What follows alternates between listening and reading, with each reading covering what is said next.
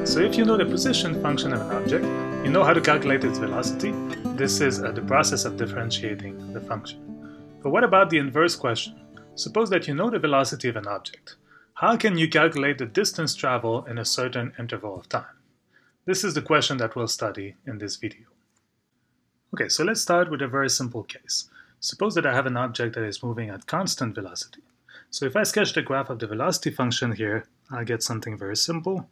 Just a horizontal line corresponding to v of t equals to a constant, say capital V.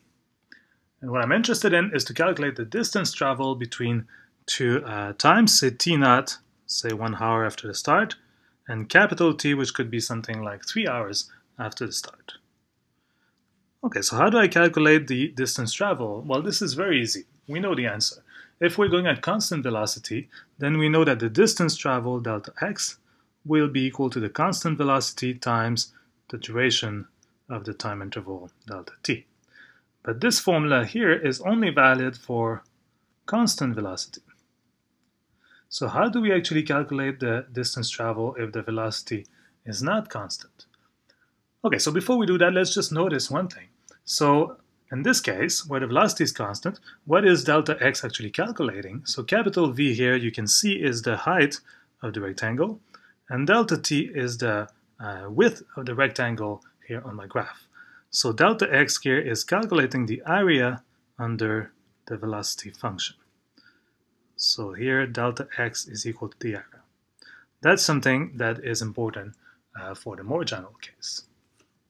Okay, but let me now erase this case and let's look at the more complicated case where the velocity is not constant. Alright, so let's consider an arbitrary velocity function, so that would look like something like that. How can I calculate the distance traveled between t naught and capital T? So at t naught here, my object is going at a certain velocity, v of t naught, and at capital T, it's going at a different velocity, v of capital T. To calculate the distance traveled, the idea is to be very, very clever. So I cannot use the formula because the velocity is not constant. But what I can do is split or slice my time interval into very, very short time interval, say 1 minute each.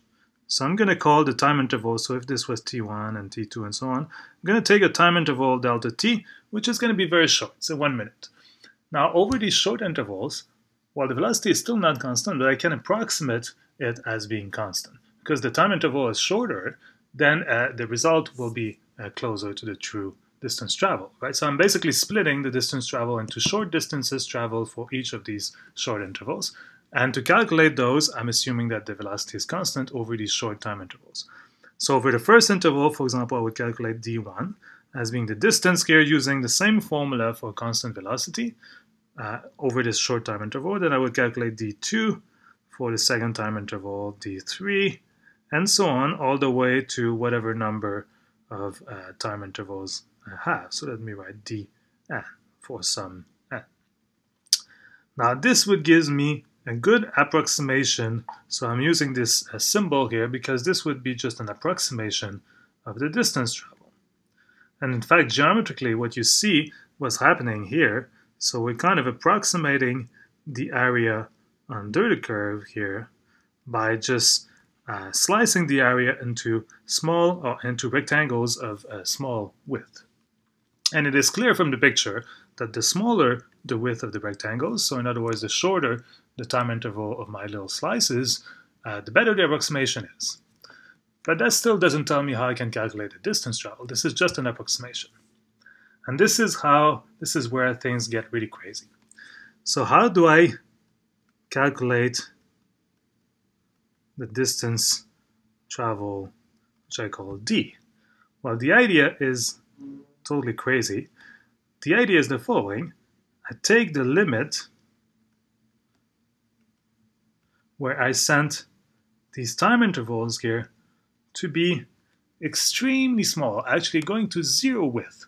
Right? So I know that the smaller the time intervals, the better my approximation. So I'll take the limit where delta t goes to 0. So there's a very, very, very, very small time intervals.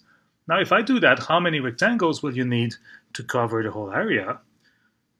Well, if I take the width of each of the rectangle to go to 0, I will basically need an infinite number of rectangles.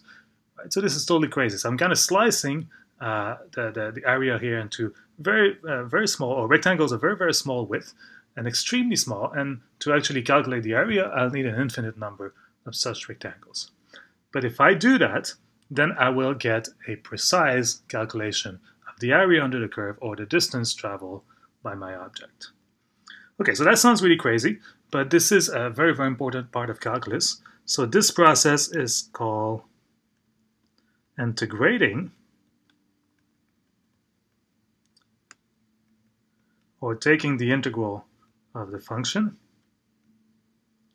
In fact, it also has a special notation. So for example, in this case, if I calculate the distance d of the function at this distance d, or in other words, the area under the velocity function between t0 and capital T, I would write this as the definite integral between t0 and capital T of the velocity function.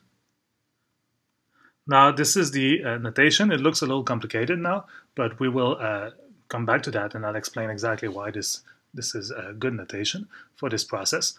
But this is called integrating. This is called a definite integral.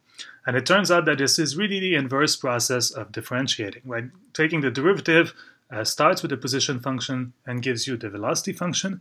Integrating starts with the velocity function and calculates the distance traveled, or in other words, the change in position. So it really is the inverse process. In fact, this result, namely that this kind of slicing process is the inverse process of differentiating, is very important. It's called the fundamental theorem of calculus, and we'll come back to that later on.